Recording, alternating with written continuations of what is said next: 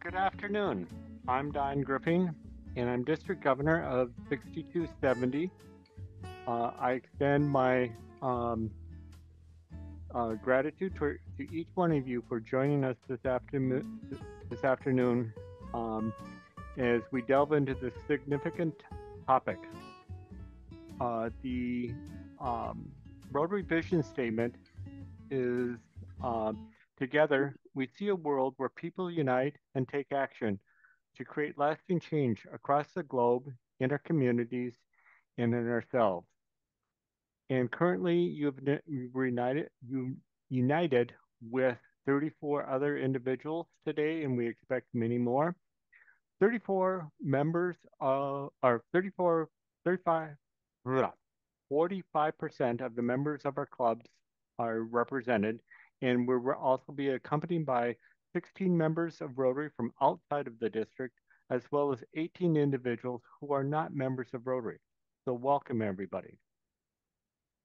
At Rotary, we understand the paramount importance of nurturing a diverse, equitable, and inclusive environment to realize our vision of a world where individuals unite and collaborate to create about lasting change.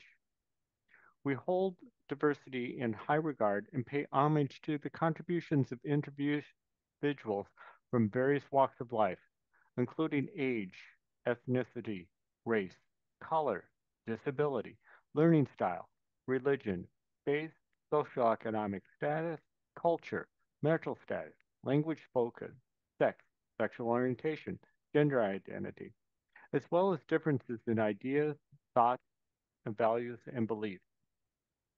Recognizing the historical barriers faced by certain groups in terms of membership, participation, and leadership, we pledge to advocate equity across all dimensions of Rotary, including our community engagement to ensure that every individual has a fair access to resources, opportunities, networks, and the support necessary for them to flourish. We firmly believe that each individual possesses both visible and invisible attributes which uniquely identify them. As we strive to foster inclusive cultures where everyone feels valued and embraced, resulting in a sense of belonging. To uphold this principle, Rotary adopted its DEI statement in 2019.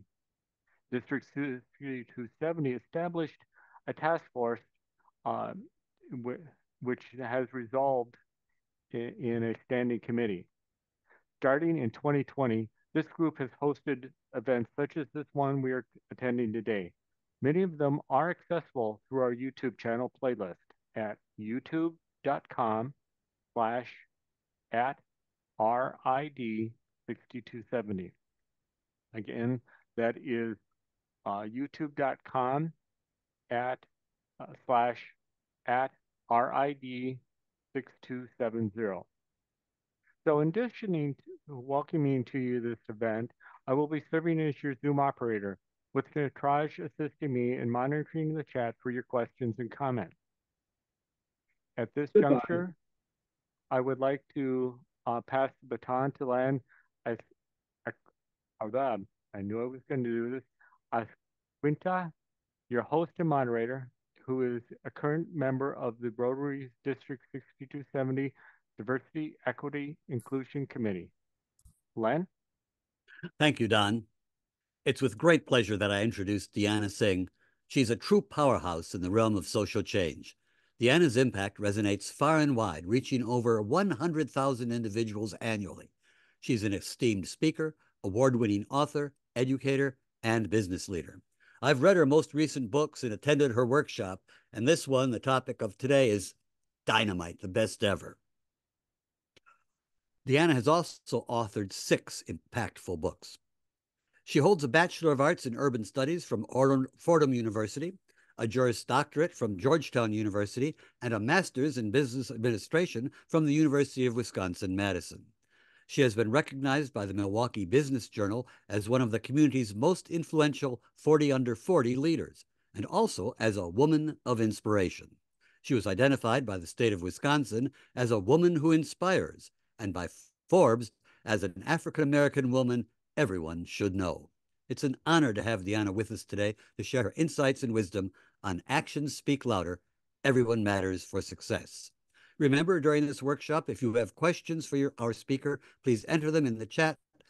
Our committee member colleague, Natraj Shankar, will be monitoring, and they will be presented to the speaker towards the end. Welcome, Deanna. The floor is yours. Thank you so much. It is such an honor to be here with the Rotary. And I have to say, I feel like I'm with you all everywhere I go because I get the opportunity to travel all over the world.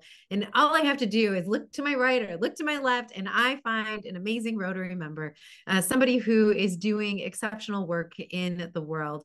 And so the opportunity to join you, the opportunity to be able to spend some time with you, to learn alongside you is really a great honor. So thank you so much to the committee for the invitation. Thank you to all of you who are here making some time this afternoon to have this conversation. I know that there are so many things that are demanding your attention. So the fact that you would give me some of your time is truly an honor. And we are going to make sure that we get to use that time very, very wisely. So I put in the chat a question. If you haven't gotten a chance to answer it, I would really appreciate it. But the question is, if you can share, if you're open to it, share why you're here today.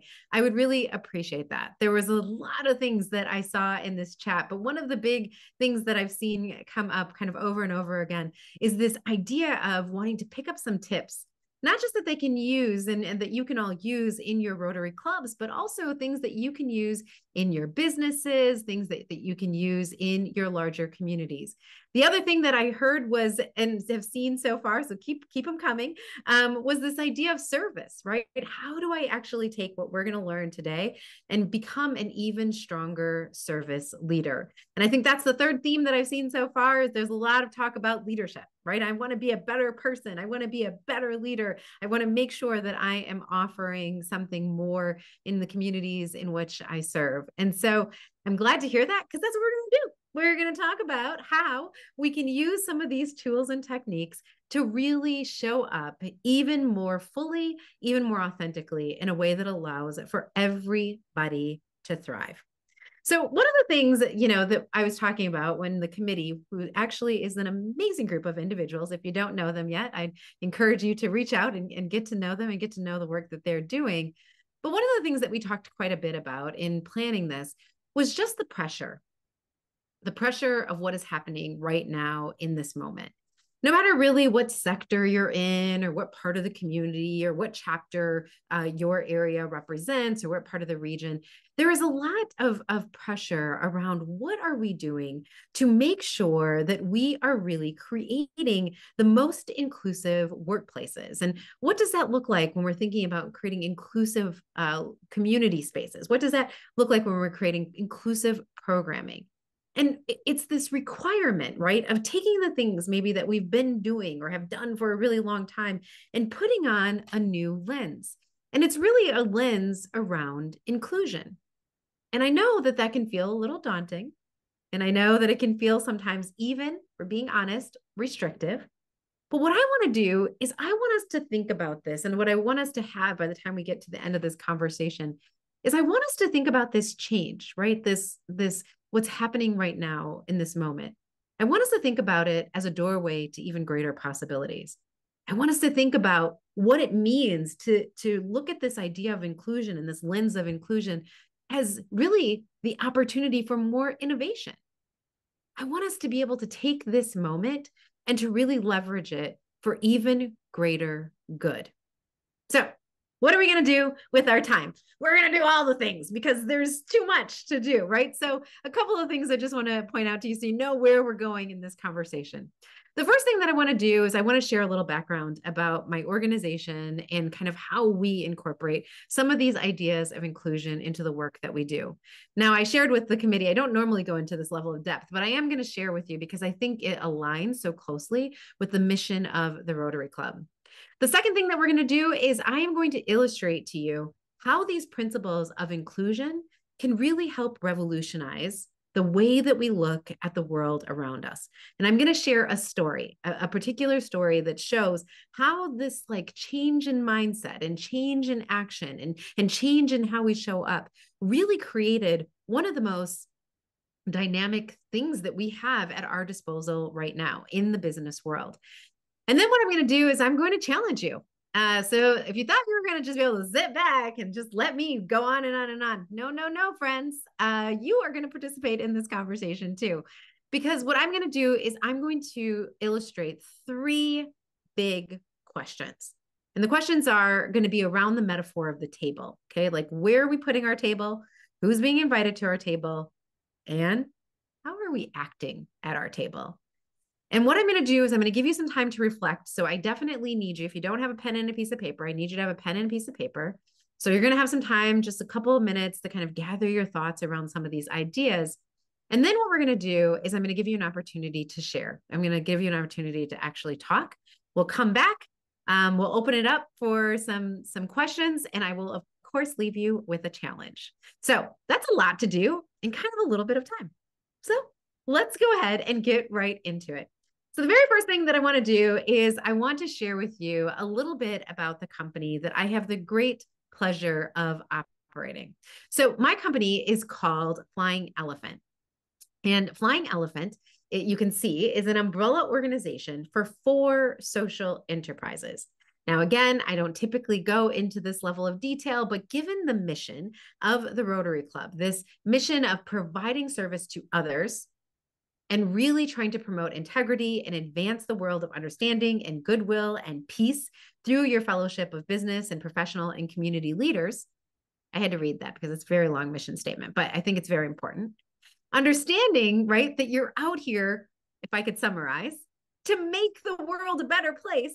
I thought that this would be something that would resonate with you. So please indulge me as I share a little bit more about our company. So Flying Elephant has 4 different companies that feed into it.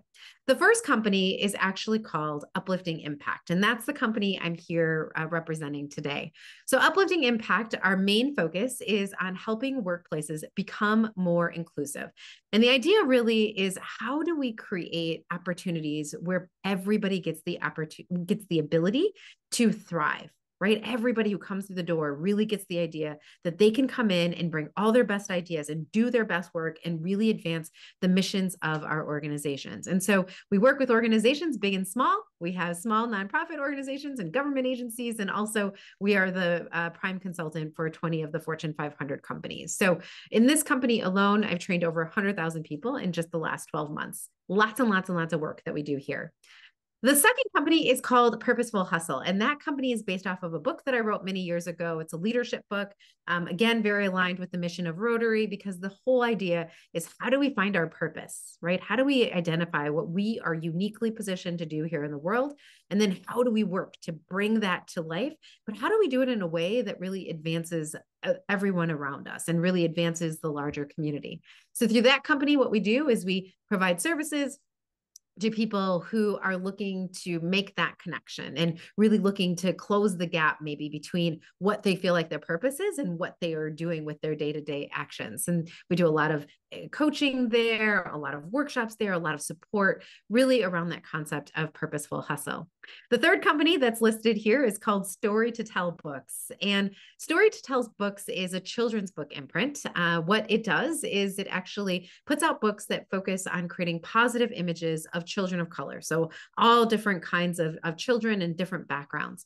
The reason why we started this company is because right now in the United States, children of color make up more than 50% of our school-age children, but are only represented in about 14% of books. And if you ask an early education, childhood person, how do you get a child excited about reading and excited about learning? One of the number one things that they will say is, you help them find themselves in the work. You help them find themselves in the literature. So when 50% of the children can only find themselves in 14% of the books, we have a disconnect. And so this company was actually started by my children. When they were 4 and 8 years old, they are now 11 and 15. And so they make sure that I tell everybody that they are my bosses. I've told you, full disclosure, right? But it's important to note that what we do here is, for every book that we sell that comes out of Story to Tell Books, we actually redistribute that money to other organizations also supporting positive images of children of color. And what I will point out here is that it's been amazing to write these books. One of the books that you see here is called Selah's Bridge. That was actually written by my children when they were 8 and like 11. And the cover was drawn by an 11-year-old at the time too. And the other book I'll just point out here too is The Girl's Guide to Race and Inclusion. So I actually was approached by American Girl, if you're familiar with the American Girl brand, to write that book. So really a lot of fun, and then help them put 4 dolls out into the world in the American Girl brand that again reflected many different cultures. Now, the last company that you see on here is called Birth Coach Milwaukee. And Birth Coach Milwaukee is a doula company. What we do there is we really focus on trying to close the birth disparities in Milwaukee. Unfortunately, if you are a woman of color in Milwaukee, you are 5 times more likely to have a tragic event during the birthing process. And that is something that just should not be happening. And what we do is we provide services to people at all different stages and really help coach them so that we can close those gaps. So these are 4 very different companies, right? You see up here, we have touches in education, we have touches in healthcare, we have touches in leadership, we have touches in workplace culture and change management. But the thing that pulls all of them together, similar to what pulls all of you together as members of Rotary, is that we are trying to shift power to marginalized communities. So I'm not going to go through this again, but you can see, right, how that theme of really looking at those who are left on the edges, how when we pay attention, right, when we say that's not okay, how we can actually use business to bring people back into the fold and really create amazing change. Now, the umbrella of this all flying elephant is what we call a social enterprise.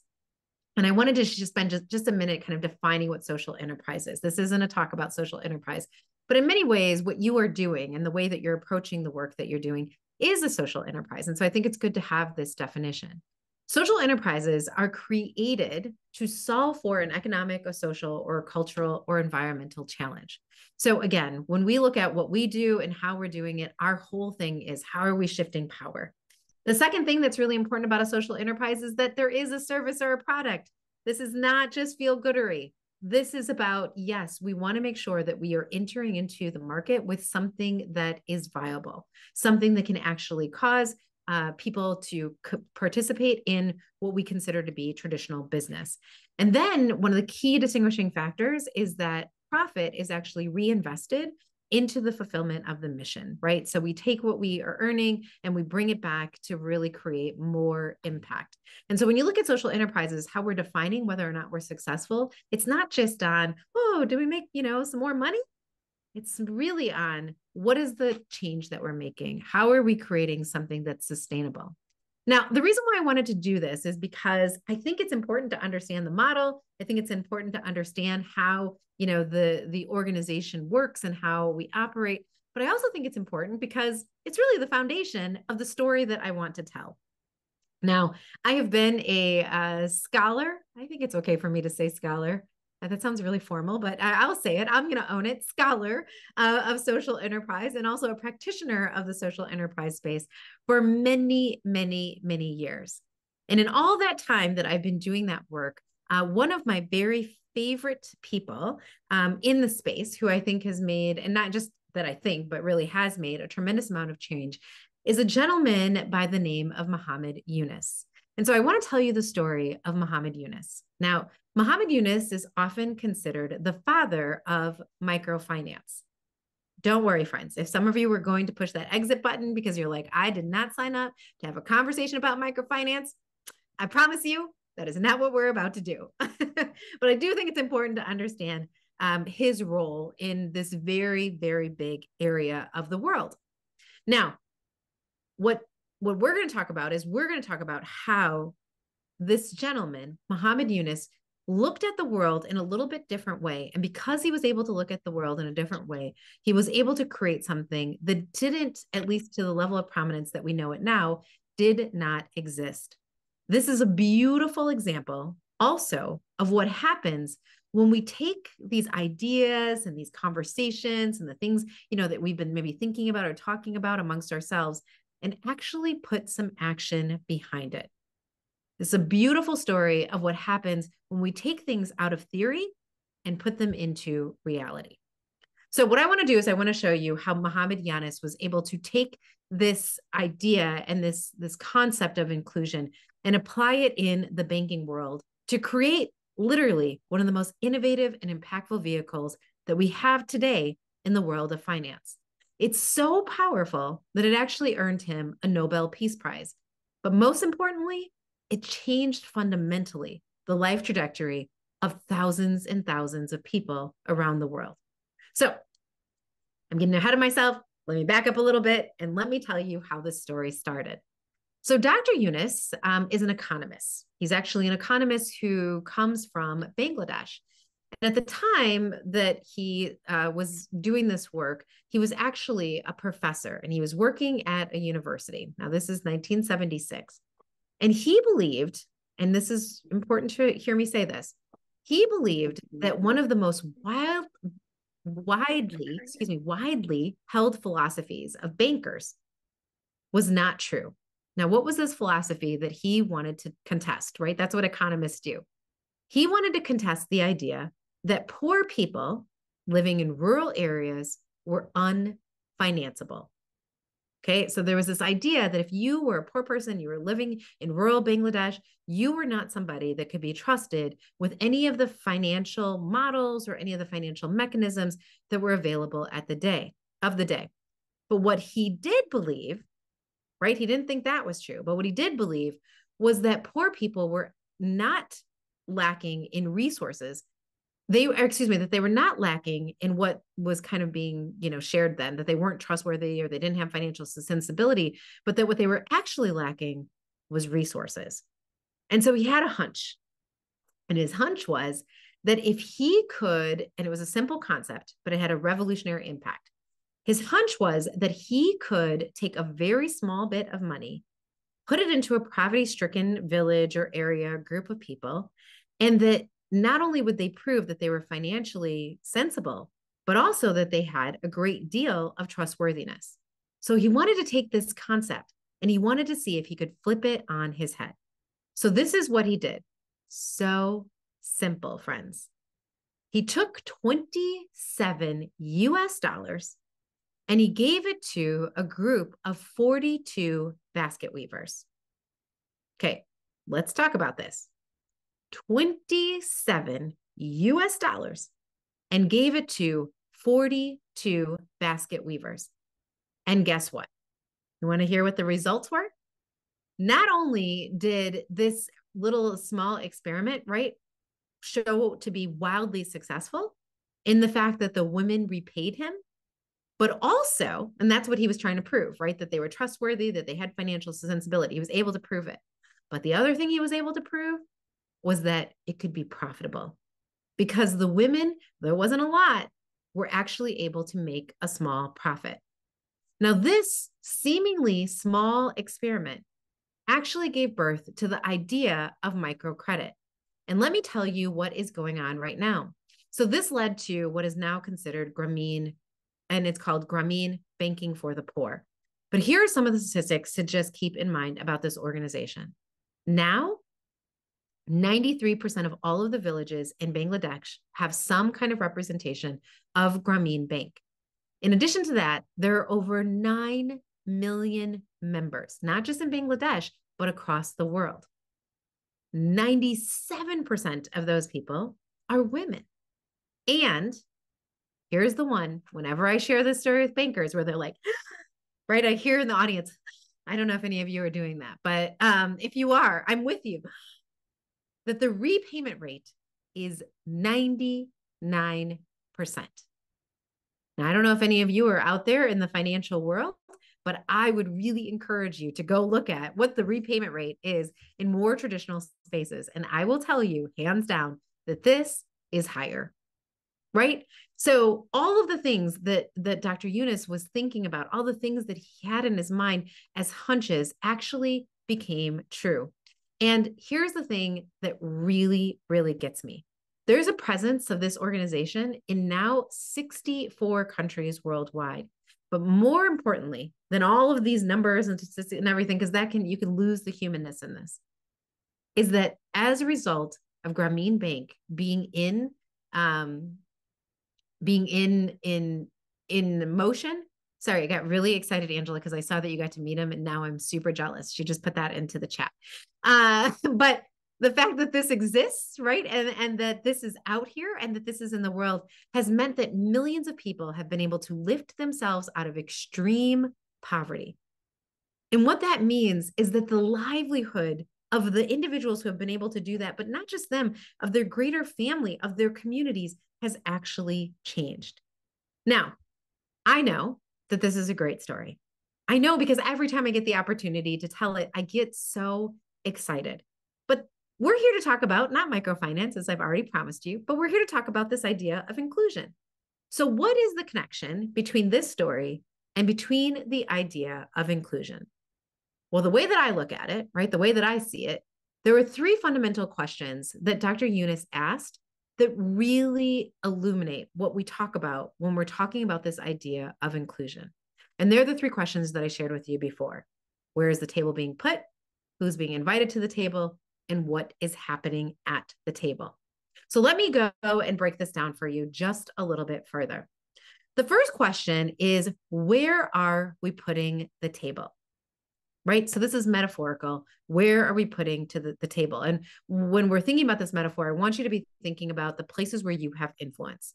So think about whether that's in your community, whether that's in your business, maybe that's in the Rotary. Where are the places where you have influence, where you are sitting at different tables in your own life?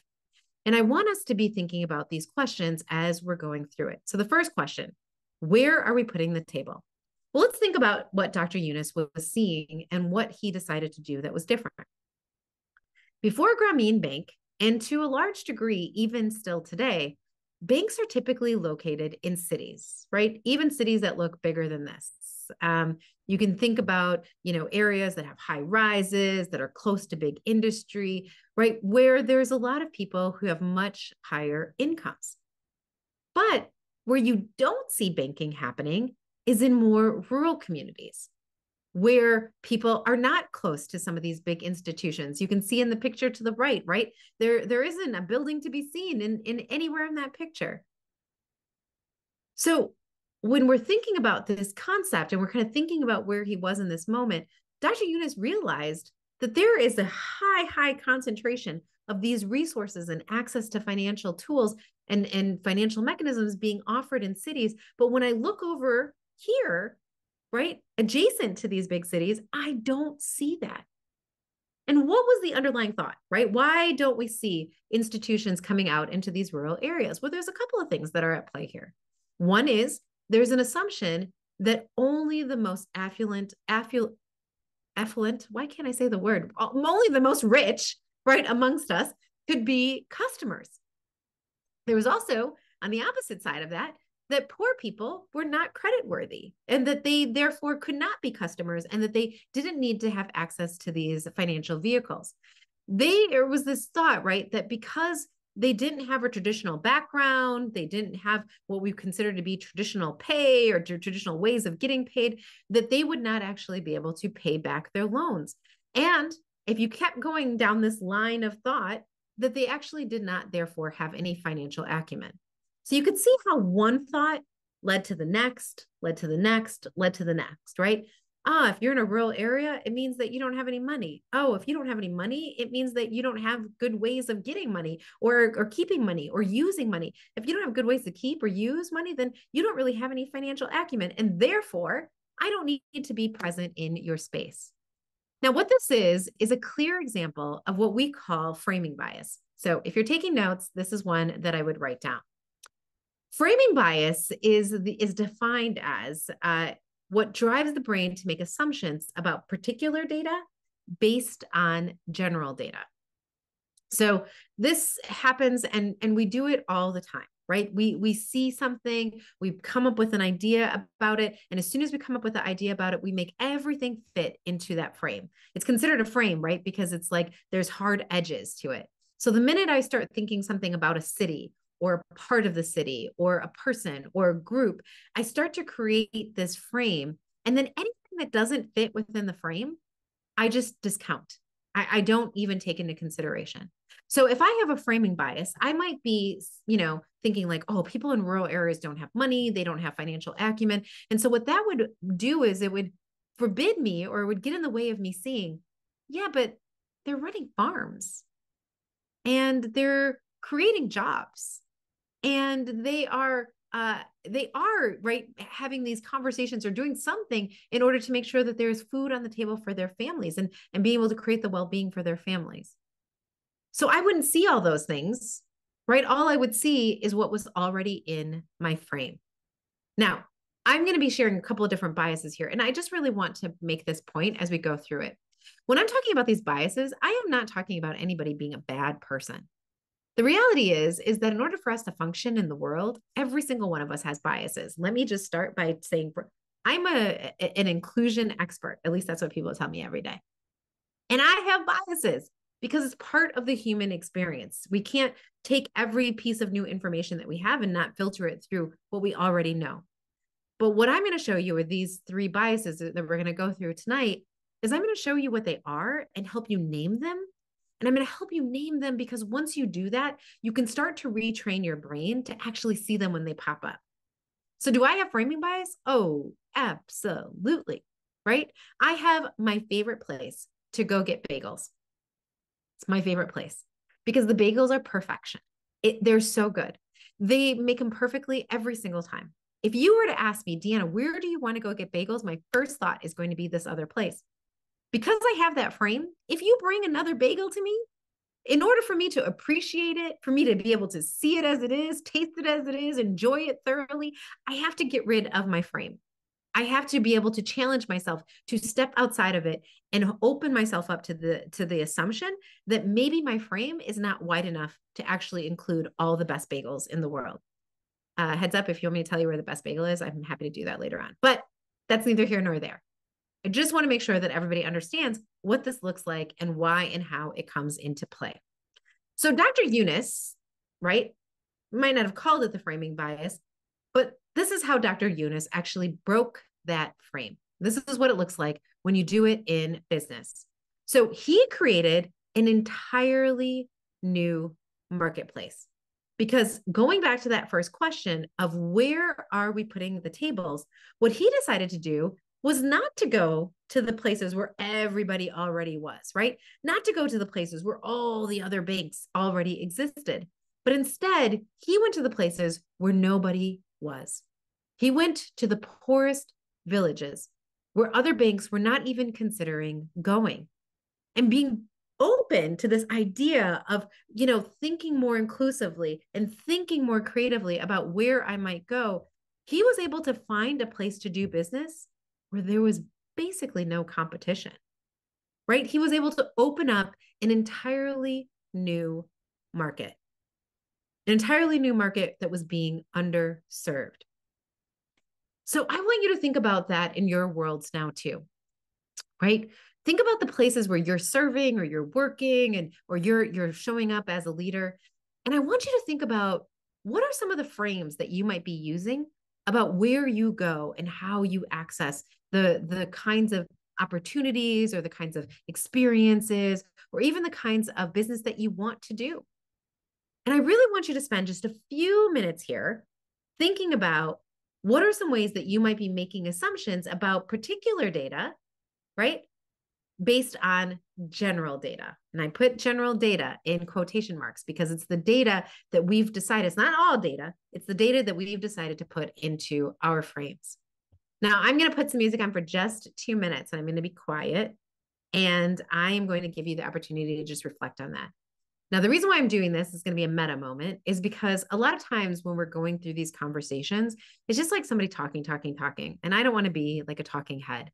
I really want this to be something that you are using to activate your own mindset. So when I give you these moments, this is not for you to check your email. It's not for you to be checking what's on your phone. I know that temptation, but fight it and really take a minute to think about where you might be doing this in your own work.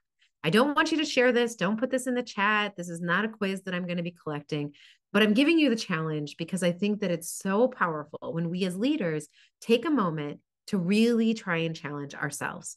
Okay, so 2 minutes. I'm going to start the timer, and I would love for you to go ahead and just think about this. It'll help you when we get into our groups later on. All right, I'll see you in just a moment.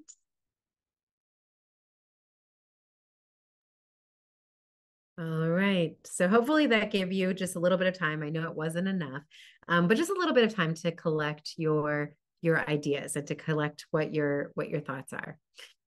Okay, so let's keep going. Let's go to that next question. So the next question is, who is being invited to the table? So who is getting an invitation to actually come and participate in the work that we're doing or the opportunities that we have? Now, when he asked this question, one of the things that Dr. Yunus identified right away, and you could see this even in the very first experiment that he did, was that the glaring reality was that men, and only men, were being invited. Women were actually not represented in the banking world at all. So women traditionally had less access to financial alternatives of ordinary credit limits and also of incomes. So when we think about money in general, it wasn't just lending or borrowing, it was all the ways that we think about money. Right now, 1.6 billion people don't have access to financial services. And of those, 70% of them are women. Even as late as 2004, women only represented about 1% of loans in Bangladesh. 1%. Right? So you can imagine just how hard it is if you have an idea, if you're entrepreneurial, if your family comes into a situation where they need to access additional capital, how constricting it is if your entire group is not even allowed to participate. So one of the things that he saw was not only was this happening, but also that women actually played a pivotal role and really were making big changes in their families, but they were doing it without access to money. And so one of the thoughts was, well, what happens if they're already doing it and they're already playing this key role? What happens if they actually could access capital? What would change, right? How would that impact the communities around them and their families? And so one of the things that was going on right then, and one of the things that were happening, and the reason why you weren't seeing a lot of women who were participating is because there was this sense of a confirmation bias. And I want to define what confirmation bias is. It's the tendency to search for or interpret or recall information that confirms your beliefs more frequently than information that contradicts it. Now, this is something that wasn't just happening in Bangladesh. This wasn't just happening in the finance world. This is something that happens literally on an everyday basis. And I'll give you another personal story here, not about food this time. This time I'll tell you one about my children. And I'll tell you exactly how this works and has worked with me. So one of the things that my children love to do is they love to play video games. There you've got all kinds of things. I don't understand a word of how they do it and what it looks like, right? But they love it. And so one day my children came to me and they said, Mom, and they came to my husband and I, who, happens to be a professor and also does this work. And they said, Mom and Dad, guess what? We found this article that says that children should play video games as much as possible because it really helps their brains grow. Now, knowing who we are as researchers, right? Knowing who we are as educators, my children did a really good job of finding a way to convince us, right? Like that what their idea of what needed to happen was the right idea. But what I have to tell you is that one of the things that we did right away, again, because we are researchers, we said, oh, that's really interesting. Can we see where you got that source from? And I don't remember exactly where the source was, but it was something like www trick your parents into letting you play video games all the time.com, right? Like it was that kind of a source. And one of the things that was really interesting about it is that we pointed that out to the children. We said, hey, look, you know what? You found some research, you found an article, but you went to a place and you were searching for and interpreting this article in a way that would further what you already wanted us to decide, right? And they said, oh, yeah, I guess we didn't really see it that way. Or maybe they did, and they were just trying to play around with us. But either way, they had a confirmation bias. But I have to tell you that it wasn't the children that were the ones who were just wrong. because I also found information, and I've gone to, right, like parentingagainsttechnology.com. And again, that doesn't really exist, but that's right. The source wasn't something that was really neutral. And I found the exact opposite. Like, should never be playing video games, and they should not, because I was trying to confirm my own bias. And I'm giving you this as an example because I want you to see that this is not something that's far-fetched, right? This is something that we do all the time. And I think now in this beautiful time that we live in, this information age where everything is really at our fingertips, we can literally find, and sometimes we don't even have to find because of the algorithms, it can find us the information that we need to confirm the ideas that we already have. And so in this situation, what was happening was that there was a realization that this confirmation bias was causing people to overlook a huge population. There was this bias that only men were people who could be part of the financial world. And so what did we look for, right? What was being looked for from people who are in the banking industry? Well, they were looking at, well, we only finance men, and men therefore are the most financeable. And so therefore women can't be financeable. But it was just confirming what they were already doing, right? What was already happening. And so what do we do when we see this confirmation bias pop up in our own lives? And how do we actually deal with it? And what happens? And how do we push it into a place where it doesn't get in the way of us being innovative and doesn't get in the way of us seeing what could be done differently? Well, Dr. Yunus did a beautiful job of showing how to do that, because he decided that he was going to break the confirmation bias by actually going against it, looking at what are the things that are being put out here as like truth, and this is the only way we could think about it, and how do I actually go at that information and think about it in a different kind of way. You saw on the earlier slide that one of the things that he did that was majorly transformational is he, with intention, decided, I'm going to do the exact opposite of what all the other people in the banking world are going to do. I am going to actively go after women. Now, what happened as a result of this? Now, even to this day, 97% of the people who are borrowers are women. And what they saw was that this inequitable share of power, right? Like what was happening in household decision making and what was happening with financial power, that entire dynamic got interrupted. So not only were women able to borrow and do the things that they had been dreaming about, but it actually changed the ability to be self-advocates and to be able to show up in different ways inside of their communities. Now, doing that and being able to lend to women opened up so many different things and really opened up the mindset of what could be done and what could be possible.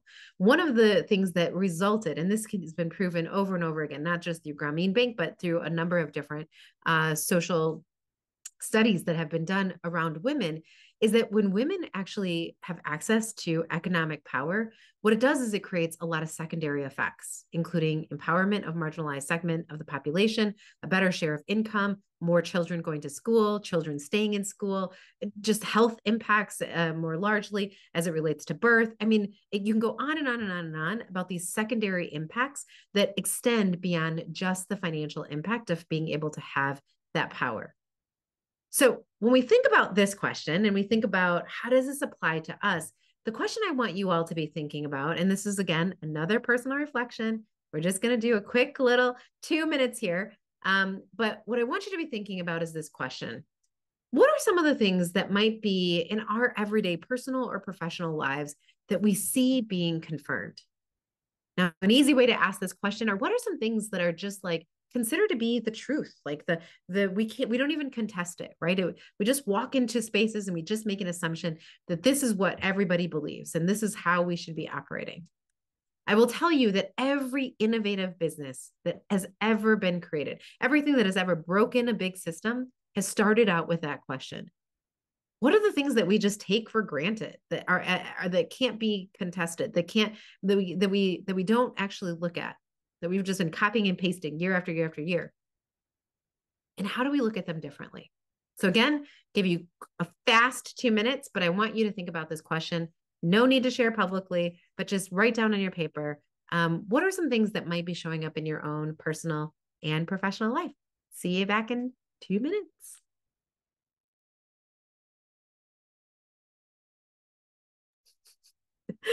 Sorry about that. I said, I know that we're going through these really quickly, and I understand that, but the idea is to give you the questions so that you can go back to them at a later time.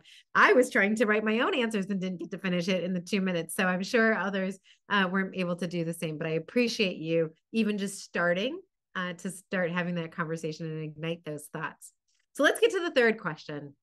And this third question is the one that I always have a little giggle at, right? And I think I giggle at this because I think about my own upbringing, and I think about my parents saying, like, make sure that we sit down at this table, right? That you're behaving accordingly, and that you're doing what you know you're supposed to do and what you've been taught to do. And I think this question of not just who are we inviting at the table and where we're putting the table, but also how we're acting at the table is really important, because in all the work that I've done, I've seen a lot of people maybe put tables in new places, and maybe they are, making sure that they're inviting people to the table, but then how they treat people is really not right at all.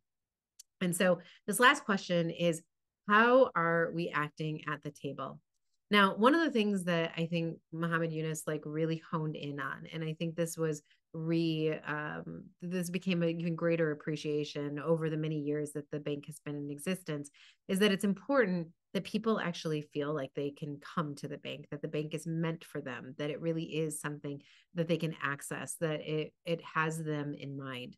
And so one of the things that he noticed when he looked at the banking structure is that it was being done in a way, and some of the things and mechanisms of how it was used were done in a way that really were not inviting, right? If you think about living in a rural community and then going into the city, that means I got to get transportation. That means I'm in an environment that I'm not comfortable in, or maybe I don't have a lot of information about. I got to have access to a car. I've got to go into a building that looks very different than anything that I've ever experienced before. And so there's all these other, so it's not just I have to have the courage and the know-how to be able to get into the bank, but now I also have to take all these other things that are just as potentially anxiety producing for me and add it on top.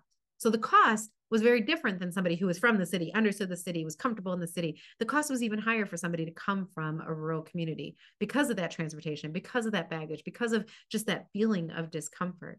So one of the things that he decided to do was really think about this idea of self-agency, right? To think about, how do we not put people in a position where that power dynamic is at play before they even open their mouths, before they even arrive? What would that look like? And how do we do it in a way that does not constantly pull power away from people, does not constantly other them, does not constantly push them into the margins?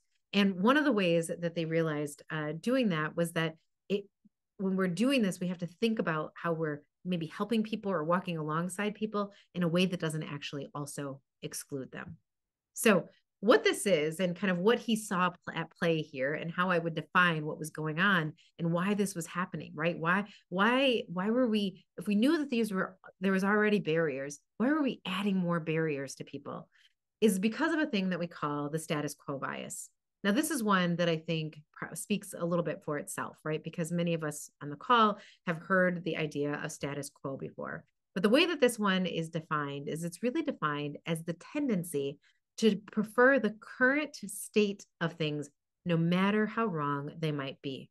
So in the instance that we're talking about with Dr. Yunus, we could see that there was whole swaths of community that were not getting access to banking, whole swaths that were not getting access to this ability to really create financial growth. And instead of changing the behavior, right, and trying to think about it creatively, like what would eliminate some of these barriers that have nothing to do with what we're trying to achieve here, there was no, we're going to just keep holding on to it. We're going to build even higher towers. We're going to make them even more ominous. We're going to make them even more scary. We're going to make them even more difficult to get to, not the opposite of how do we actually eliminate some of those barriers. Now, I think this one is really, really interesting because I see this at play in so many organizations that I work with. And I actually see this at play in a lot of leaders that I work with too. And I'm going to start again by saying this is not because people are bad people. It's because we're human. And we have so many things that we have to accomplish in the day. Even while I've been sitting here with trying to turn everything off, I'm sure when I turn this, I'm going to have 25 emails, right? So many text messages, all these different things that are just pinging in all these different directions, because that is the world that we live in. And so oftentimes what our brain wants to do is it wants to find a clear pathway, something that's going to be easy for us to do. And when we have walked down a pathway a number of times and that pathway is already well tread, then it's easier for us to say, you know what, I'm going to go back down that pathway again.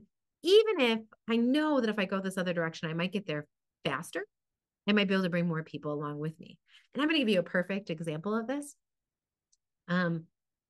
Every day, right? I participate in a commute almost every day, participate in a commute. Now, my husband and I are very different people.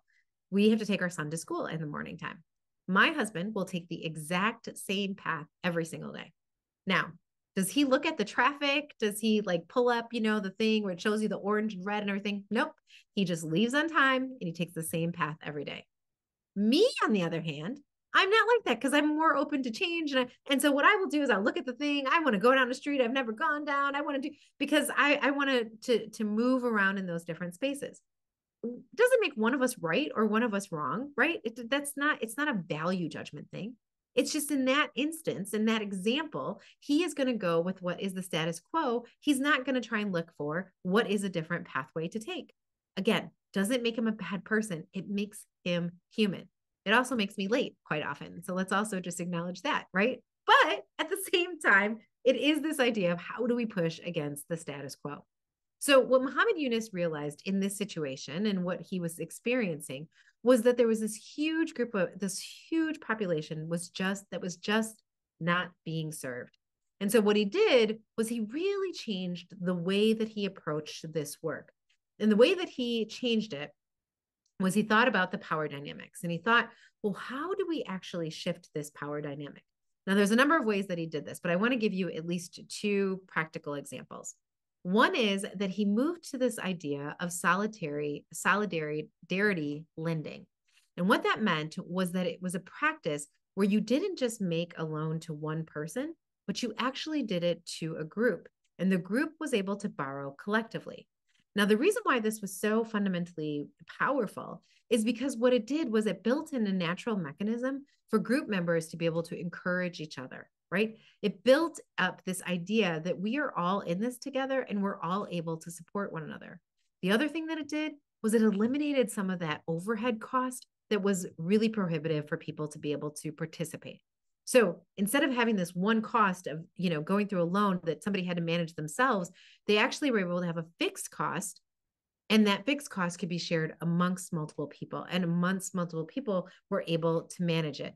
Now that saved a lot in administrative costs. It also saved a lot in management costs. And it also made it much more feasible and responsible for the bank to be able to provide loans to people and for people to be able to do the work.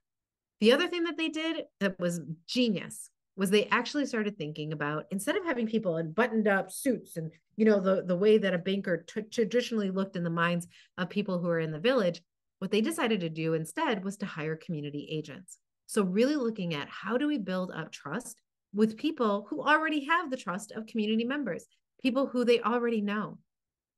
We don't have to do this in a brick and mortar place. We can actually go out into the villages and go out into the communities.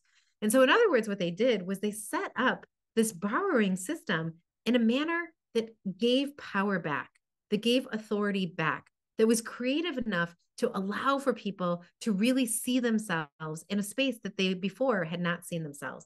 And the benefit was that on the side of the borrower, you got more ownership rights, you got more access, you got more resources. And on the side of the bank, they were able to have great savings, right? They were able to get into markets that didn't formally have another entry point.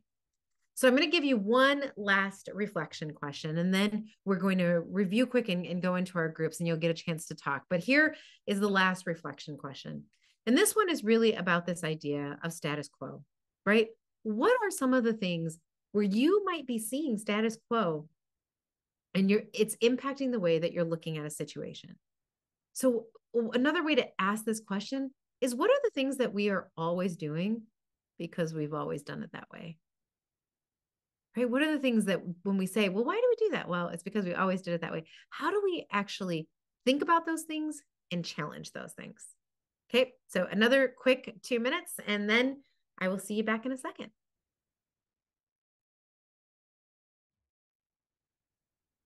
All right. So now it is actually your turn. And now it's your turn to really think about these concepts, right? And just a quick review. The first thing that we talked about was this idea of framing bias, this frame, and how we sometimes create the frame and therefore can't see the things that are outside of it. And we talked about how when Dr. Yunus was able to break that frame, he created a marketplace that had little to no competition. The second thing that we talked about was this idea of confirmation bias, right? This idea that I'm going to see the things that already exist and I'm going to look for the things that already support the ideas that I have in my mind. And when Muhammad Yunus was able to walk away from that, he actually was able to see and be able to support women, making women 97% of the borrows that come from Grameen Bank. And the third thing we talked about was this idea of status quo bias, right? The idea that even if it's not necessarily the best thing for me, I am going to go ahead and I'm going to keep doing it because it's what I always do, is what I've always done. And by breaking that apart, he was able to actually shift the power dynamic. So I want us to think about those, right? And when we understand them, again, bias doesn't make you bad. Bias is something that's a normal part of our brain. But once we understand them and how they might be getting in the way of us being able to really move things forward, that gives us power. That gives us the ability to show up as better leaders. And so the question I want us to ask, and we're going to go into breakout rooms until about 15 minutes to the hour. So we'll be there till 4:45 if you're in Central Time. Is I want you to ask this question, and I want you to just have a conversation with the people in your group about what you learned here today, right? These ideas, this concept, this story, and how you might be able to use that in your spheres of influence. So I really want you to think about how you take this back into the places where you have some power, some influence, and how you actually use them. Now, we're going to go into these rooms. And one of the things I just want to encourage you to do is to make sure that when you're in the rooms, you're making them inclusive. Okay. So, friends, we want to hear from everybody. So make sure that you give the opportunity to do a round robin and give everybody the chance who wants to speak the opportunity to talk. Make sure that you are sharing the space, right? This isn't a time to just stand on our platforms. It really is a time to be able to learn from one another. What I will tell you is that I like to pop around in the rooms. If you see me, you don't need to acknowledge me. I'm just nosy and I like to hear what people are talking about. So we will see you back here at 4:45. And I'm really looking forward to it. So please enjoy.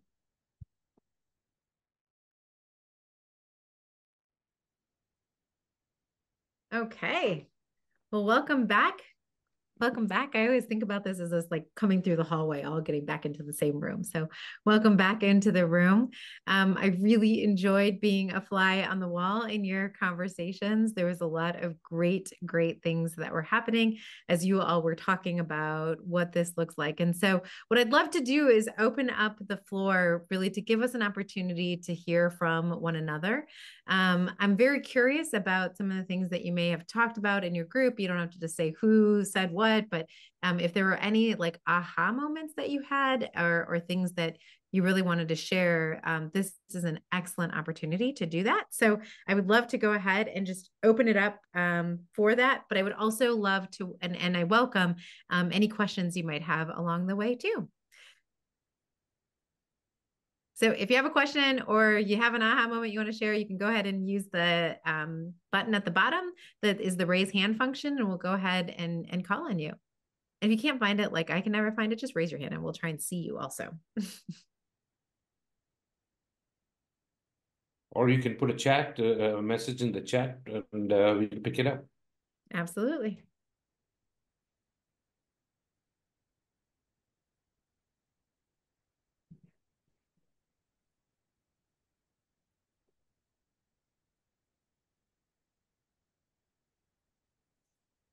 Well, hearing nothing, seeing nothing at the chat right moment at this moment, there was a couple of things that that struck me as I was going through, and part of it was in our vision statement talked about creating lasting change across the globe in our communities and in ourselves. And I was really wanting us to focus in on ourselves and in our communities this year.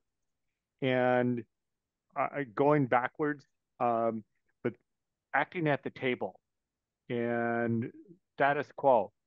And one of the things that what popped in my mind is at our Rotary Club meetings, there's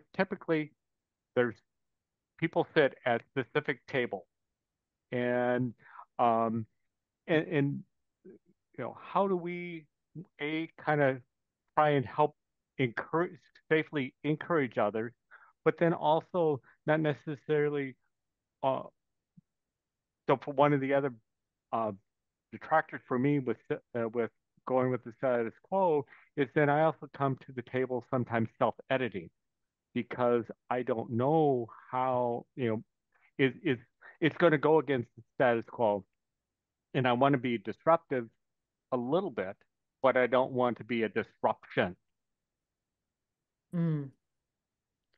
Oh, I love that. Thank you. And I'm going to respond to it too. I'm going to try not to respond to all of them because I do really want to hear from you, but there's a couple of things I just wanted to say about that. So I think one of the things, that we talk about a lot in Actions Speak Louder is we really talk about this idea of how do we create systems and structures that allow for us to break some of those norms up, right? And a lot of what we talk about and what I write about in the book is how do we think about things from a very intentional space? And how do we think about things as opportunities? So even at the example, and it's interesting that you mentioned this, Don, because in 2 other rooms, I heard people talking about how we come to our meetings and we all sit at the same spot. And so when you know that that's something that you're noticing or that you're seeing, right? Or there's something that's happening that's kind of like creating like a norm and maybe excluding people, maybe not intentionally, but kind of by practice, it's thinking about how could I do this differently? And so I'll give you a couple of examples of ways that we've seen people do even just that example in and of itself, right? Just if we were brainstorming. So one would be what we've decided to do is we've given all the name tags and we've actually randomly put them in the room. So please go find your name tag and sit where your name tag is. It's really simple. It's not super aggressive. It's just an opportunity.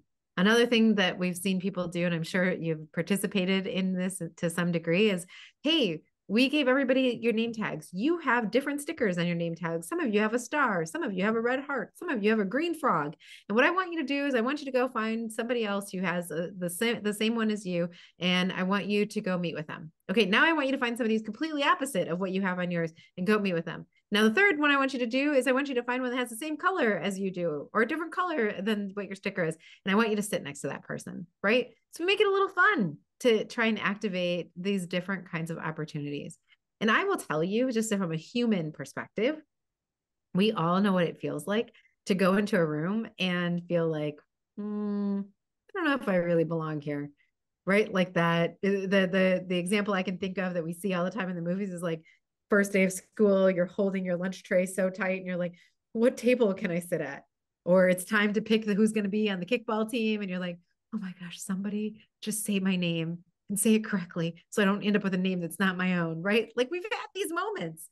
And so how do we think about being more intentional of dismantling those moments? So that's one of the kind of examples that we talk about in the book is we talk about intentionality. And when you notice it, it means if you've noticed it, somebody else has probably noticed it too. And that could be an opportunity to think of something fun that really breaks it up. We do this in meetings, right? Like we're going to pass around a baton and everybody has to touch the baton. They can say they don't want to talk and just keep it passing, but we're at least going to give everybody the chance to do it. And we'll make them, instead of a baton, our company's called Flying Elephant. Let's pass the elephant. I wish I could reach right now, but I have elephant ears up here. And so sometimes we use the elephant ears and I put them on. It's like, I have a good idea, right? It's just a funny way to be like, I'm going to break it up a little bit. So well, how do we do that? And what does that look like in practice? The second thing, Don, that you came to is how do I disrupt without being a disruption? What? Amazing. You didn't ask it as a question, but I'm going to answer it as if it was a question because I love that. When we see a lot of people getting into this bandwagon, right? Like where it's like everybody becomes a yes person. And what I mean by that is that somebody puts an idea out and instead of like kind of thinking about the idea critically, we just get into a like, I am such a terrible person at this because part of my like speech pattern is I say, right?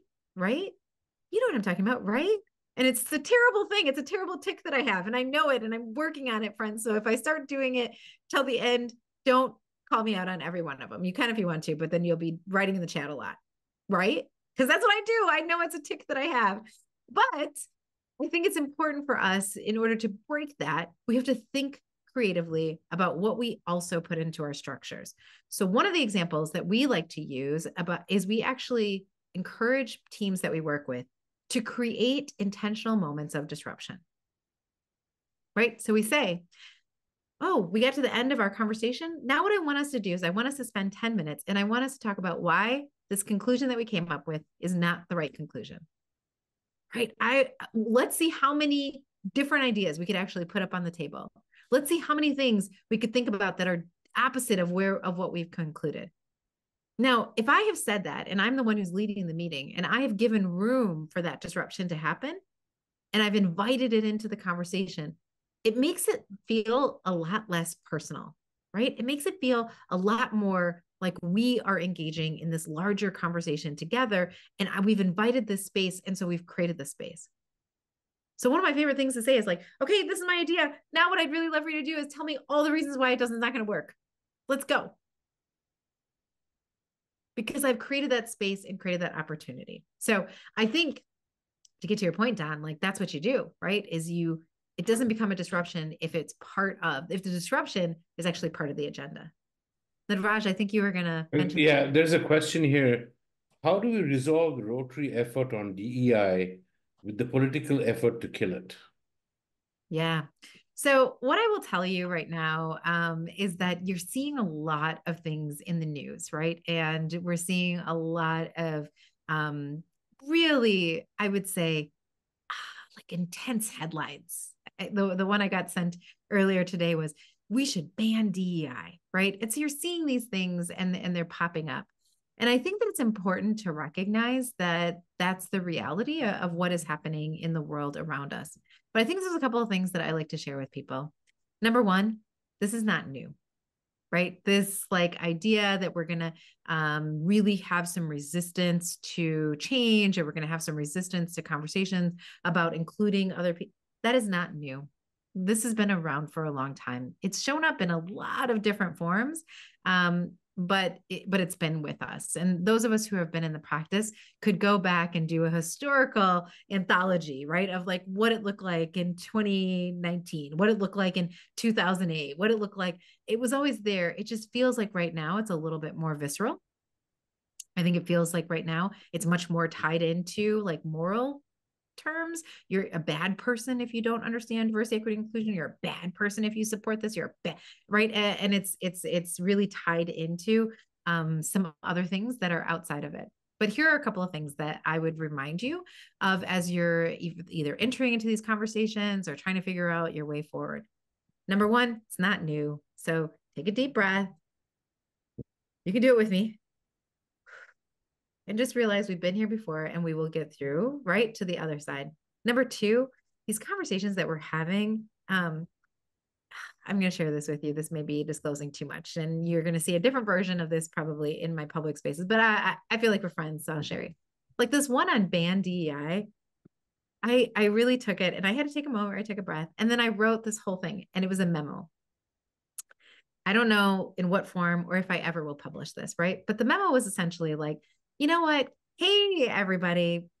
So excited to be able to share this memo with you because we have some changes that are coming through our organization. When you come to the organization on Monday, it's really important that you understand that from henceforth and forevermore, you are no longer allowed to bring any new original ideas. You are only allowed to share the same ideas that you've had every single time that you come to this organization prior. We've sent out a uniform. If your hair is a different color, everybody's hair has to be the same color. Everybody has to wear the same uniform. You are not allowed to, if you're taller or if you're not at this height, we're going to need you to figure out a way to get to be this height, right? You can see how ridiculous this is. Oh, and by the way, we are going to pay some of you, six figures. The other people, we are going to pay you in stickers. I don't know what I'm thinking about stickers a lot today, but we're going to pay you in stickers. And we're going to ask you all to do the same amount of work. As a matter of fact, we might even ask the people who are paying in stickers to do more work. But, it's all good. We're so excited that you're also going to be excited about these things. Oh, and by the way, when you come here, it's just going to be part of our practice that we are going to treat you really terribly. We're going to make you feel like you don't belong. And we're going to not invite you to any of the things that we're doing. I know how much you love working here, and we just can't wait to see you on Monday morning. Right? I heard the giggle. And we all should be giggling because it's ridiculous. The fact of the matter is, I just explained diversity, equity, and inclusion. Right? Diversity is having different thoughts, different ideas, different mindsets. Equity is about making sure that we are not treating everybody the same, but that we're being mindful. And inclusion, right? That people actually feel like they can thrive, that they belong. We would live in a ridiculous world if we did not have these as core values in the organizations in which we work in. Right. So the idea that this could be banned or that it's going away or that there's no, it's not. Because this has been part of the human experience since the very beginning of our existence. We need each other in order to do the things that we want to do. Right? That is why we are not the smartest animals. We are not the strongest animals. But what are we? We're the most collaborative. We know how important it is to work with one another. It's our superpower. And so stripping that away doesn't actually serve anybody. So sorry, I went on a little bit of a rant there, but I think that's how I would. One, it's not new. Take a deep breath. It's full of emotions, but you don't have to, respond in that way. You can just look at it from the same way that we look at all kinds of change. Change is hard.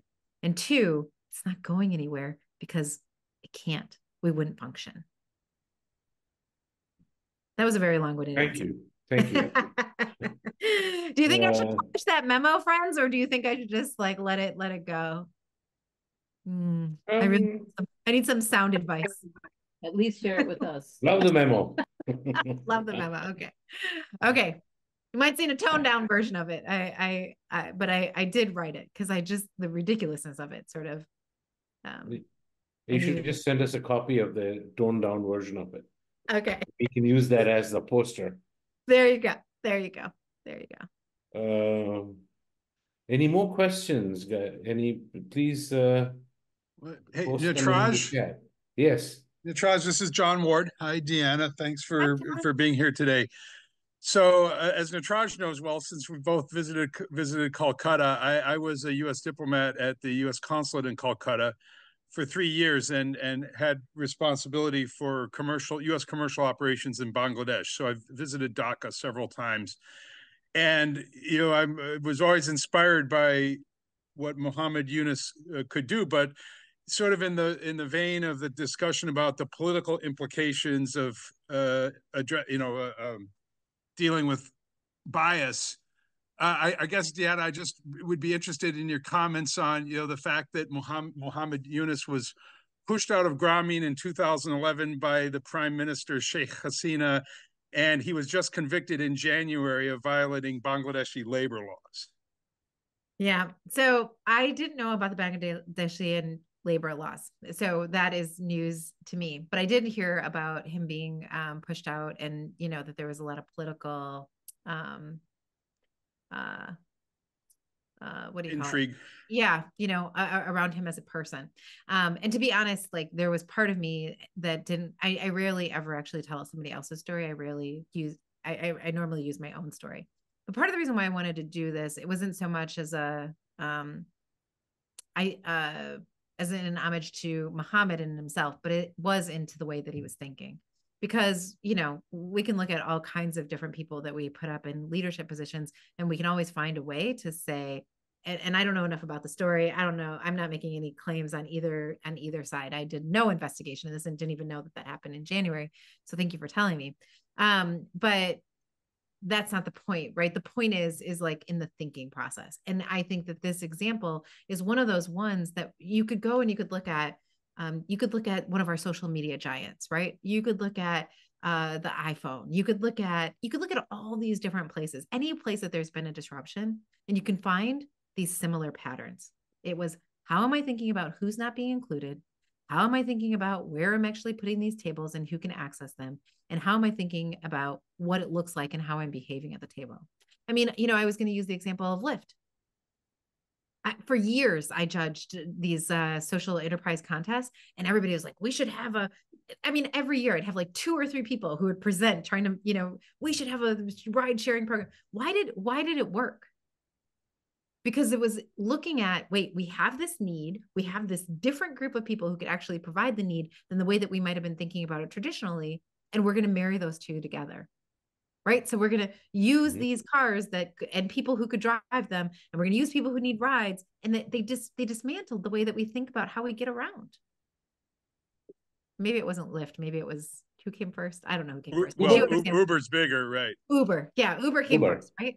But Lyft is out there too. The reason I mentioned Eunice and his problems is, when Don was talking about, okay, not being too disruptive, or I don't know if there's sometimes the danger of overreach, or that you've got to be careful. And what Eunice did was he briefly formed a political party, and Sheikh Hussein saw that as a direct threat, and that was the end of any kind of positive relationship there. So yeah.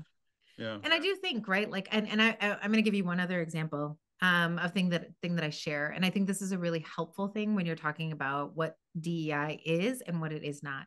So one of the things that I tell people all the time is that social justice is this circle. DEI is this other circle. And I'm sorry, I can't draw them for you, right? The two of them cross over for sure.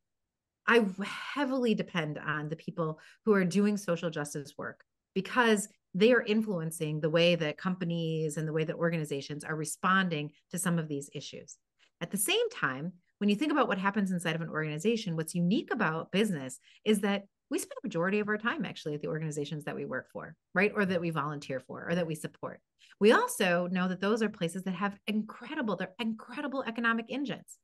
So when you think about the fact that these two things overlap, it's really important, because what's happening there is going to influence what's going on in social justice and how we're able to inform what's happening in the social justice space.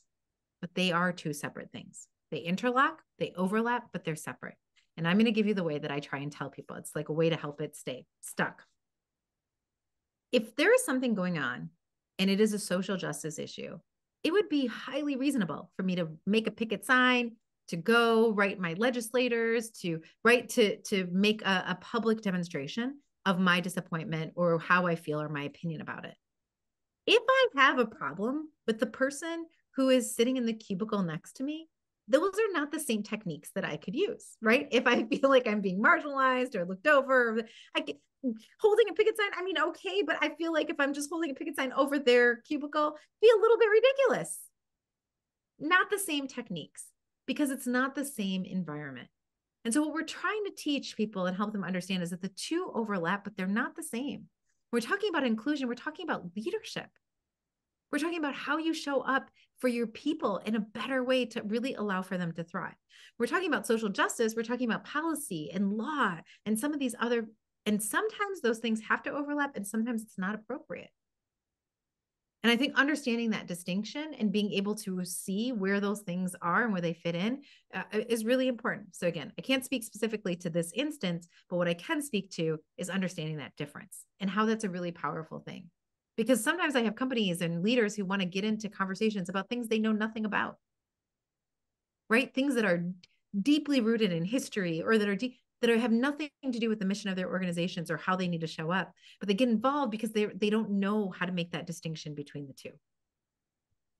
And so whenever we have our DEI emergencies or, like the signal goes up, like, you can almost all the time trace it back to that, not knowing the distinction between the two. It's different for different organizations, right? If you're a political organization, your social justice line, those two things might be like overlap like this. You're a bank, and you're a technology, maybe not the same. Thanks for telling me. Great. All right. So we are actually at a time where I need to pass the microphone over, but I really appreciate these questions. Now, I know that if you're anything like me, you're the type of person who's like, okay, she went too fast and I wanted to spend some more time thinking about this and I wanted to do this. So what I did specifically for you is I actually created a gift. If you take your phones out, you can actually get this, and I'll make sure that the team sends this out maybe in an email afterwards too. But this is actually a list of questions that allow for you to go deeper in these questions, in these big areas. So there's just much more questions, much more reflection. So it's a good one to be able to share with yourself, but it's also a really good one if you wanted to share it with like your team or maybe your club. It's a good conversation starter. So I wanted to make sure that you all had that. And again, we'll make sure that the organizers can send that out to all of you who registered.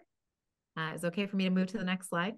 Well, Deanna, one of the things that we talked about beforehand is they changed the interface, and when you came back from the breakout room, your screen sharing disappeared. No. Oh my. Okay, give me 1 second here. You're not going to be able to do that if you can't see the screen.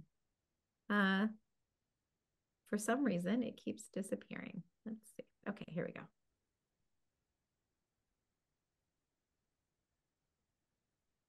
How about that?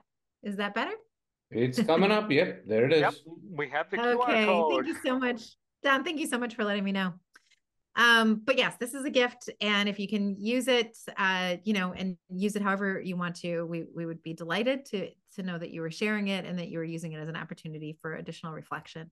And so it takes those 3 questions and really does a much deeper dive with all of them. All right, everybody got it? And if you don't, we'll make sure that the link gets sent out later on too. But I also want to let you,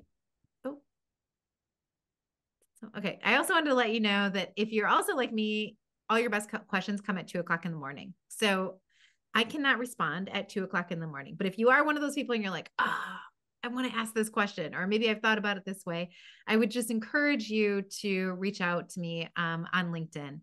I am a LinkedIn influencer, so I spend a lot of time on LinkedIn. We love being able to engage people and create community. I also love being able to give out free stuff. So if you connect on LinkedIn, it'll just give you the opportunity to be able to see that. But also, if there is one of those burning questions that you have, I'd be happy to try my best to be able to respond to it. All right. Okay. Fantastic. Well, thank you so much. I think I am passing it back over to Don.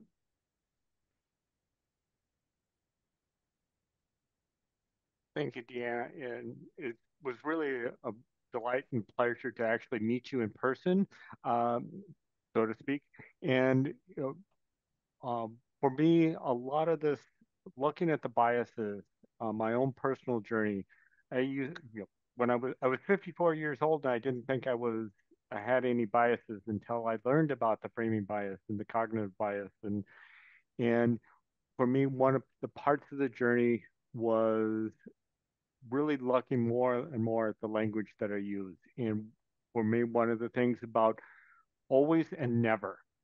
And as soon as I hear those coming out of my word, it's like, whoop, there's one of my biases leaking out. And it gives me a chance to work around. So thank you for facilitating this conversation and helping us move forward. With that, I do want to invite our chair, past District Governor Angie Rester, to close us out. Yes, I really want to thank Deanna for her continued advocacy and sharing of knowledge and really being here and present and getting us engaged today. I think a lot of people realize that this is being recorded, and I think we'll see a lot of engagement through that recording. So thank you. I also want to thank our district DEI committee volunteers, because they continue to find ways to enhance and enrich all of our lives. And those people include our host or monitor today, Len Yaquinta, and then Natraj Shankar, who you've seen on screen as well. And the committee also includes Maria Flores, Diane Milner, Pete Bosch, and myself. I hope you'll look for an evaluation coming in the next couple of days and give us your honest feedback, because that's how we keep improving and doing what we're doing.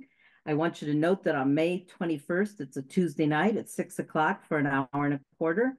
We will be focusing on how to become better advocates for and understanding dementia. It's going to lead us into June, which is a month dedicated to raising awareness about Alzheimer's disease and promoting brain health. And for those of you who struggle sometimes with, well, how do I help people who are just shut off to DEI? Help people by even seeing where they are included in the whole DEI conversation.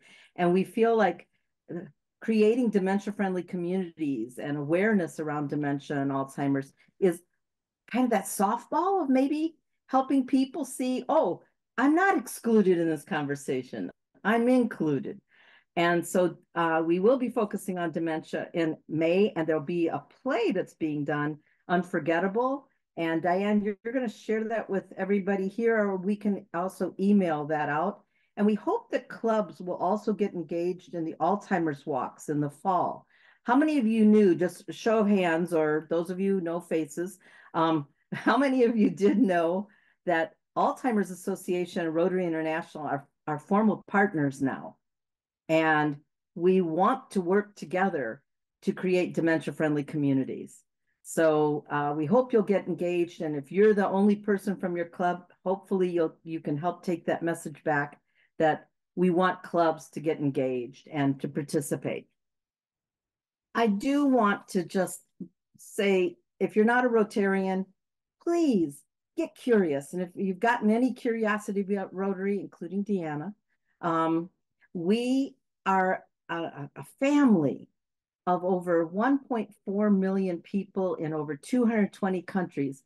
And I can tell you that as a member for the last 36 years, I'm just little Angie, whose parents' mom is from Panama and the jungles of Panama, and my dad from Germany. And I grew up in Sterling, Illinois. And if it were not for Rotary, I could not have had as big of an impact on change in this world with polio vaccinations, with social change, with microloans, with water. I would never have had those opportunities were it not for Rotary.